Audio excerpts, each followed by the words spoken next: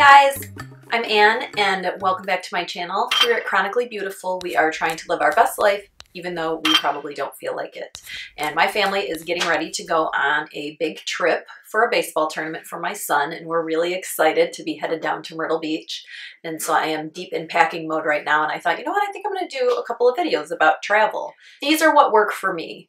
I am someone who suffers from a few different chronic illnesses, but I am very, very blessed to be functional in my life. I work full-time, I manage my house, I cook and clean, I do all of those things, but I really struggle in a lot of ways.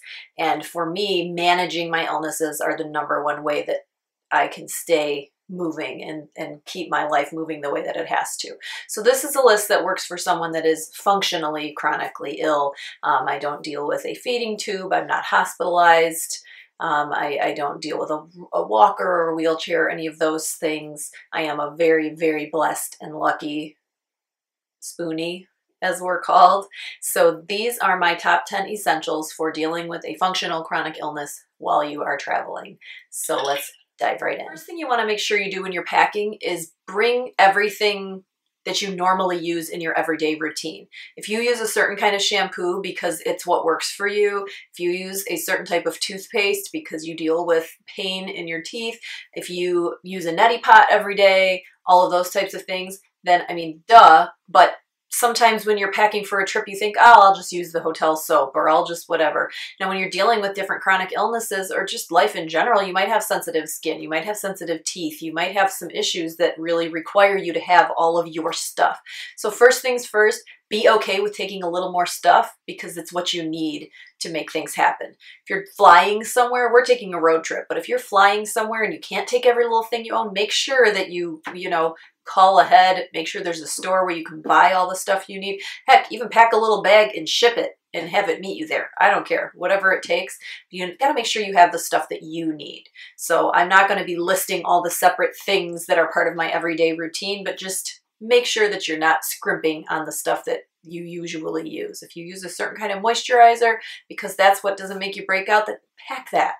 Don't just grab a travel size because it's cute and they have that little section at Target. Welcome to Target! And you wanted to buy some things there. Take the stuff that you need. Go to the Dollar Tree and buy a little pack of clear bottles and you can put your own stuff in there. Squeeze it out of the thing that you have in your shower. So no need to go waste a bunch of money buying little travel sizes of things, especially when they're going to make you itchy or they're not going to work well for you.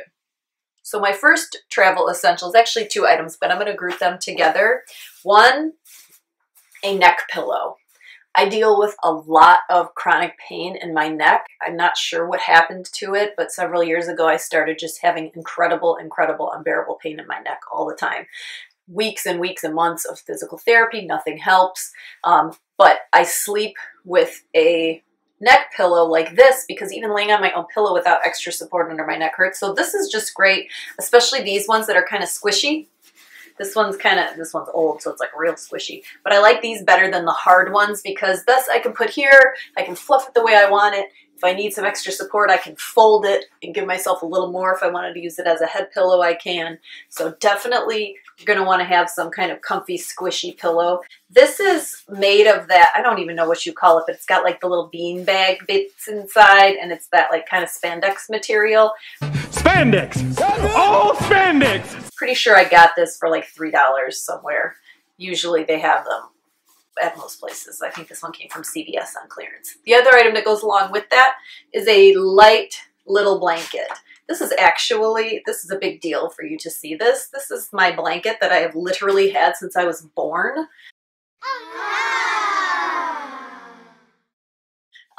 But it's a quilt. It's not a huge blanket, but it's a quilt, so it kind of feels cool, which I prefer a blanket that feels, you know what I'm talking about, it feels a little cooler. It's got some weight to it, which is also really nice, and it's pretty small. It's smaller than a twin size bed. I would call it like a throw blanket size. You can see the dog got it. But I definitely always have this, just if I'm a little chilly in the car, if I'm feeling like, I can use this as a neck pillow if I want to. If I'm just feeling like I need more coverage because I'm cold in the hotel room, or I want something in between me and the scratchy hotel sheets, always having my little Blankie here is a great thing to have. My next items are an ice bag, a good old-fashioned ice pack. I always keep ice packs in my freezer here at home. I get headaches really bad and chronic migraines. But this is just nice to have to take to go with you. Every hotel has an ice machine and you can just pop it right in there, fill it up, be done, be ready to rock. Easy to go, and it's very small. It takes up like no space when you're traveling, and it's just really good to have. It also is cheaper than buying those like ice packs that you like pop the bag. This is a cold pack. Hey, give me that. You have to break the interior bag. You can refill this. You can use it over and over again. Ice bag, good old-fashioned ice bag. Love it. Plus this one's cute.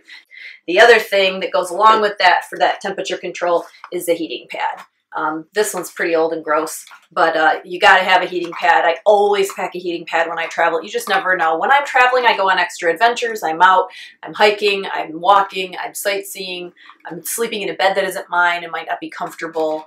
Who knows if I'm going to be dealing with abdominal pain and nausea, all those things that happen when you're out of your routine, and just general muscle soreness.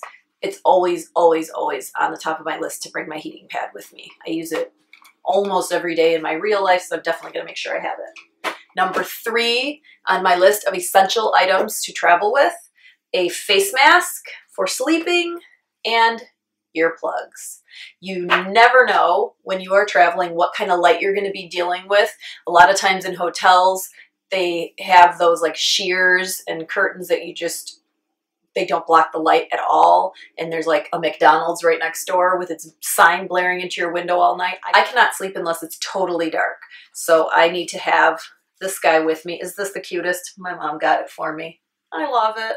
But you can get them anywhere at Amazon or wherever else.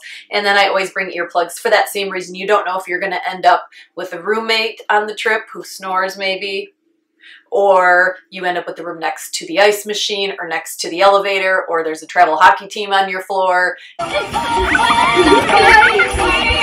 You just never know. A garbage truck is running up and down the street. I always have these with me. It works well too for sleeping in the car, sleeping on a plane. You just want to make sure that you can be in your own little bubble. Number 4 on my list of essentials is my essential oils. I have a very large essential oil collection. I don't bring everything with me that I own, but I do bring the ones that I know I'm going to use the most. Peppermint oil, things like lavender, headache blend, digestive blend, tea tree, the big ones that I use the most. I use frankincense quite a bit. Also, I will bring orange with me because it's a nice smelling oil, and what if you end up in like a stank hotel room? You just never know what's going to happen. So I always bring one that's just a good smelling one.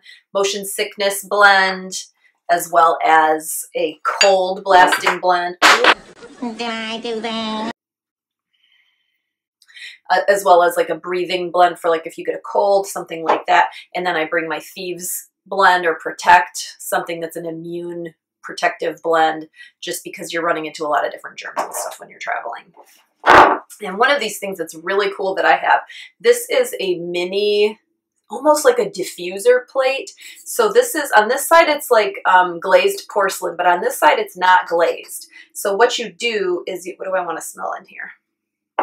So what you would do is take your oil, and I'm going to use my sweet orange, and you just put a few drops in. Come on now. And then you let it sit, and you can see it sitting there, and it soaks in almost immediately, and that almost acts like a mini diffuser. And you can smell it. It smells really, really good. Man, do I love sweet orange oil. So you just have that, and you can set it on your bedside table to diffuse any of your oils. You can keep it near you in the car. You can just kind of have it, and you could also, like in the car or the plane, just open it and sniff it. You can put a roller cap on one of these, but this is a really cool little item. I am not even sure where I got this. I've had it for years. If I can find something like it, I'll link it below. It's just a nice little travel, easy peasy diffuser. And then it evaporates off of there, and it's good. You don't need to wash it. It'll just evaporate and be gone. It won't smell like anything, and then you can just put the next one on there. The other thing that I will typically bring with me is, oh, this isn't it. I don't have it in here with me, but it's a diffuser necklace. And it's got a little felt pad inside, and you open it up and you drip the oils on. close that, and then you've got a diffuser hanging around your neck. Another item that I really like, I found these tiny clothespins. I got them at probably Michael's or Dollar Tree or somewhere, and they are coated with cork. They have a little strip of cork on the top of the clothespin, and you could do this with a regular clothespin with no cork, but I find that the cork absorbs the oil better, and you just drip the oil that you want to use right into the cork, and it absorbs it and makes it last longer, and then you just clip it right onto your shirt or right onto your seatbelt in the car, and just keep it near you. And again, it's a way to just diffuse on the go. You can also take this and clip it onto the air vent of your car to keep those, you know, oils kind of moving through. So that's my kind of to-go essential oil kit that I think is really useful for traveling with a chronic illness. The next item on my list, which seems like a no-brainer because a lot of people bring books to read on vacation, is reading material. When you are dealing with a chronic illness, chances are you're going to be spending at least a full day, if not a few full days on your vacation, not doing anything. I know for me, I will have to recover quite a bit just from the drive down. It's like a 14-hour drive from where we live. And just doing that, even though you're just sitting in the car, that's a lot on your body, especially I get like a little bit car sick, which is never fun. And then, God forbid, you know, we go on an adventure. My mom and I will be going out hiking and bird watching and doing all kinds of fun things like that. We'll be trooping back and forth to the beach. Swimming in the ocean is really tiring. I definitely expect my body to have a little shutdown moment when we're traveling. And when you have something nice to read, it just kind of makes it feel more like a luxurious relaxation exercise instead of, I don't feel good and I have to lay down. You know, you'll have your phone, of course. You always bring that kind of stuff, but I like to just bring a really good book that I've been wanting to read anyways. That way, it kind of forces me to want to relax and give my body the rest that it needs, and it's something that's feeding me that I really want to be doing, and it's not just like, oh, I'm sick. So bring good stuff to read. The next item on my list is a major duh, but it's your medication. Make sure that you are planning ahead. So I'm going on a trip, but it's going to be longer than the 7 days that this pill box allows. So I definitely don't want to bring, isn't this cool? I love this. I've shown this before in my video about what I take in a day, but I'll link it again. So if you wanted to order one, it's really cool. And these are cool too, especially for travel because they pop out. So if you're going on a day trip, you know, we're going to be going to the baseball park every day, so I'll just pop this out and keep it in my little purse for the day or in my little backpack. That way I don't have to carry this whole thing. But I don't want to take every bottle of medication and supplements and things with me. I'd have to pack like a whole suitcase for that. So I actually have 2 of these. I'm going to load them both up and have them ready, and that way I have one for every day that I'm going to be gone and a couple of days worth of extras. You have to make sure that you're organized and that you've planned ahead. I have been on vacation before where I ran out of medication and had to like call my doctor and have them call the pharmacy in Alabama or wherever it was that I was. That's really, really stressful, especially if you depend on medications to be well. So make sure that you plan ahead with your meds. Something else that I always make sure that I take with me when I travel is just a basic water bottle. I don't like bringing cases and cases of water, especially if you're going on a plane. That's not an option for you, and I don't like spending a ton of money on that kind of stuff when I get there. Most hotels have drinking water in the lobby or drinking fountains, ice machines, things like that. Yeah, I know that ice is probably suspect. I'm willing to take the risk.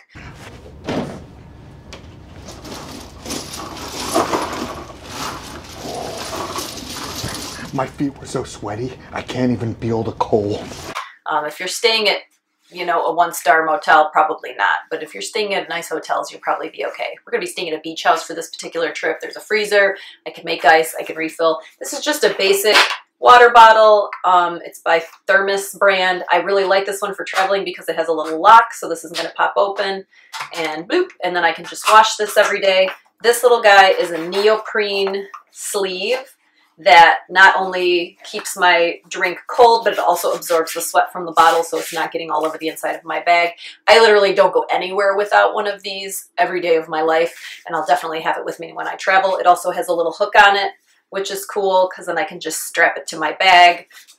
Really great for traveling. Always important to stay hydrated. Make sure you have something with you to make that easy. Speaking of being hydrated,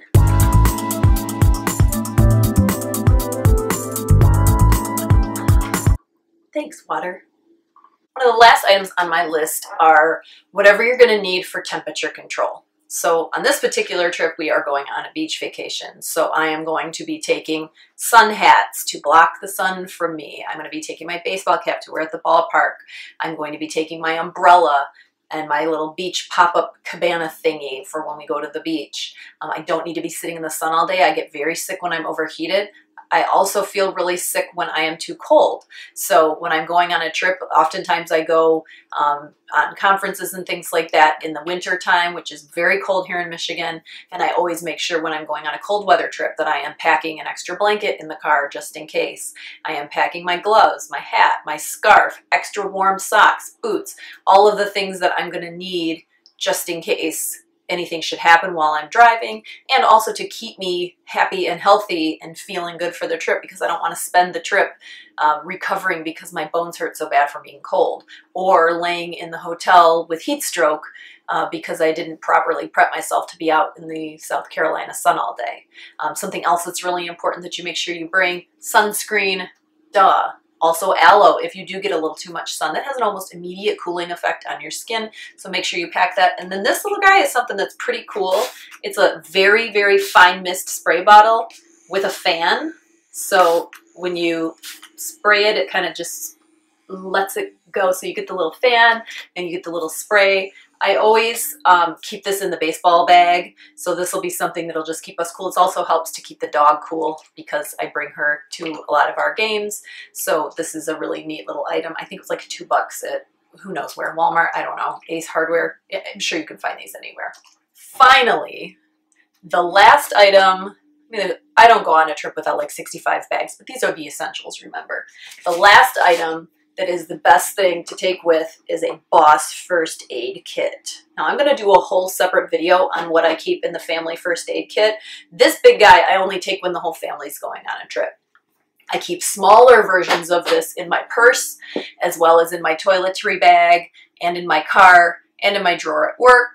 I always have all of the meds that I might need with me, but this guy has everything that we might need for traveling with the kids, with the whole family. And I love to use this old caboodle. Thanks, 90s. So this one's really cool. It's a pretty big one, and those are some wipes. We've got everything in here from medications, Neosporin, Band-Aids. Oh, there's extra sunscreen, cough drops, itch cream, Ace bandage, gauze, nausea, headache, allergy, sinus, you name it, it's in here. Icy hot, I can smell that. Gosh, I hope it didn't break open. Hydrogen peroxide, Tums. So we make sure that okay, I'm just gonna leave that closed. So this is the ultimate family first aid kit. So those are my main items for survival when traveling with a chronic illness. Hopefully there was something new on the list that maybe you thought, oh, duh, yeah, I'm gonna pack that. There's nothing life-changing here, folks. It's just the kind of things that I've learned through years of travel and not feeling good and having to go out and buy a bunch of stuff. It's just not convenient. So I hope that you learned a little something. If you have things that you would like to add to the list, please comment below. I think that would be amazing. And while you're there, go ahead and hit that subscribe button, and don't forget to ring the bell so you can be notified of all my future uploads. Thank you so much for coming. If you liked the video, give it a thumbs up. Keep coming back. Take care of you.